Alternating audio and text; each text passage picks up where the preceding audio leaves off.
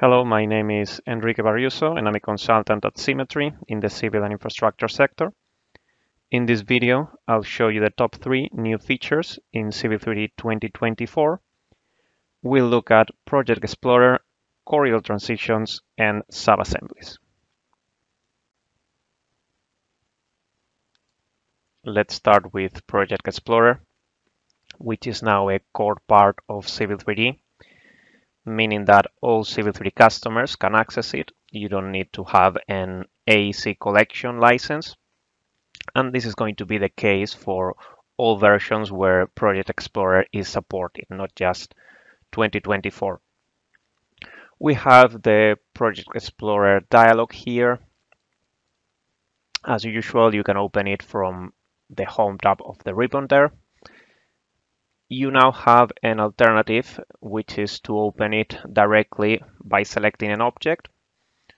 So if I select this assembly here, for instance, in the right-click menu, I have this Open in Project Explorer option. I can pick that. And it's going to open that assembly in Project Explorer. So we can see this is the region that's using that particular assembly. And we can highlight it using Control as we usually do in Project Explorer. An alternative to that is to do it from Prospector. So here I have an alignment. If I right-click in Prospector, I have the same option, Open in Project Explorer. So if I pick that, it's going to again open Project Explorer and select that particular alignment. We now have an additional node with property sets. You can filter, you can show all property sets or only the property sets that are applied to objects. You can see the different filters there. And here we can see that this suitability codes property set is applied to that corridor over there.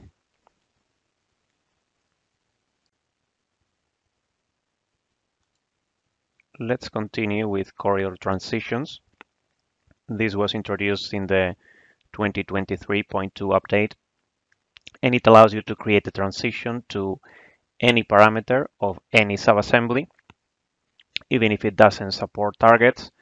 And you can also control the transition type. You can make it linear, parabolic, or you can see the options there.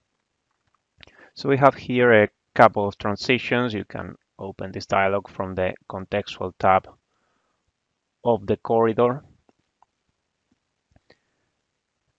And we can see those two transition sets. Let's have a look at some improvements. Those are simply transitions on the width. You can see it will list all the parameters here. You can transition any of those.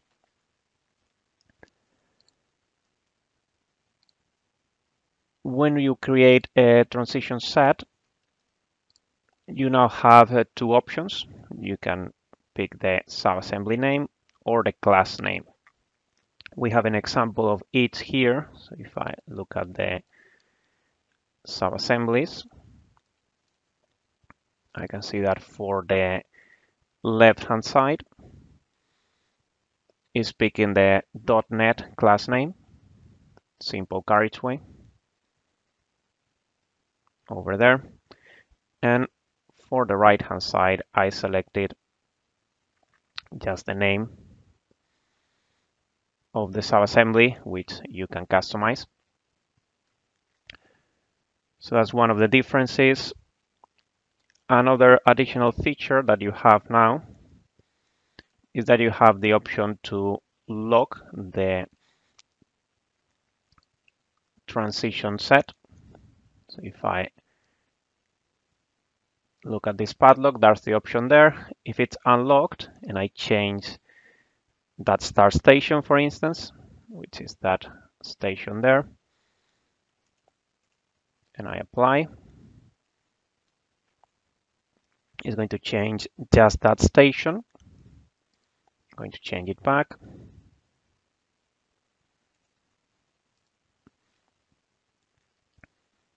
However, if it's locked, it's going to move the whole transition set. So if I type 300 here and I apply, notice that it moved the whole thing. So as a new option there, you can reorder the transition set. So now that I move the widening to the other side, they're not in the right sequence. So I can select it and use the arrow here to change the order. I have an option if I right click to zoom to the transition set, or I can pan to the transition set.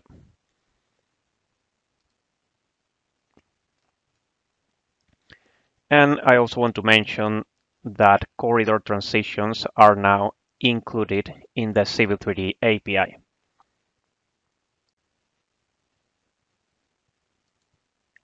And we'll finish with the changes in subassembly deployment and management.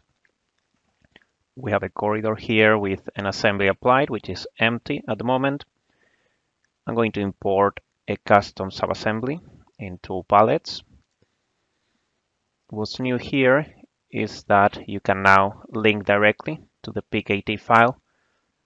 It used to create a copy in the program data folder. That's no longer needed. You can directly link the PKT file in the folder and pick in a folder in my C drive. I could pick a network location or a folder in an ACC project using desktop connector, for instance. I'm going to apply the subassembly and I'll apply to the corridor. I'll rebuild it. We can see here the subassembly applied.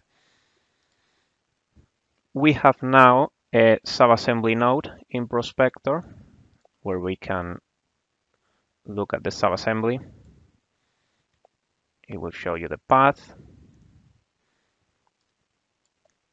and it will show you the version and the status, if it's okay, if it's missing, if it's out of date.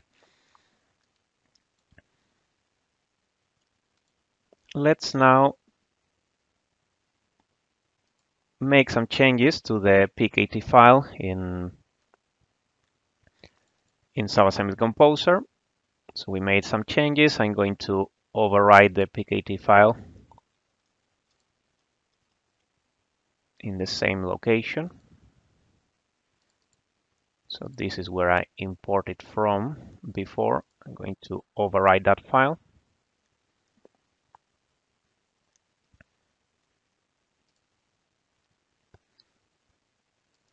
If I refresh here, I get a warning in the corridor and I get a warning in the subassembly. So if I look in the subassembly, I can see that it's now out of date. We have made some changes. We increased the version to 2.0. This is something you can manually do in Subassembly Composer. So we can see it's out of date because we have version 1 and we have a version 2 loaded now in that PKT file. If I right click and update,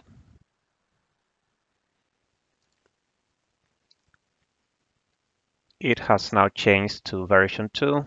The status is back to OK, and we can see the new subassembly. And if I rebuild the corridor,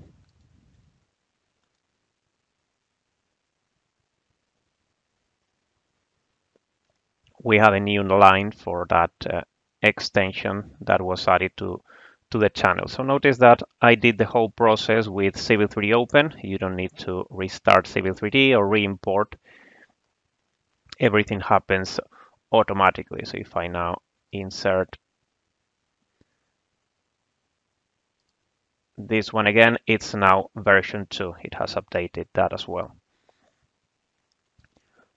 Another thing that I want to show you is what happens if I move the PKT file. So I have it here in that folder. What happens if I move it to a different folder? I'll move it to this alternative location. So it's no longer where it used to be. If I refresh again, I get a warning again in the corridor, in the channel, and it's telling me that it's not finding the file not found. I can fix the missing path, browse to the new location,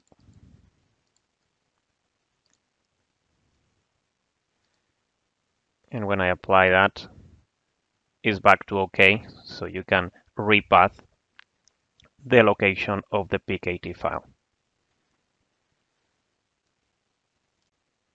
Those were the top 3 new features in Civil 3D 2024. Project Explorer becoming a core part of Civil 3D, the improvements in corridor transitions, and the ability to link a PKT file directly to a subassembly and make changes in Subassembly Composer without the need to close Civil 3D and re-import. I hope the video was useful. Thanks for watching.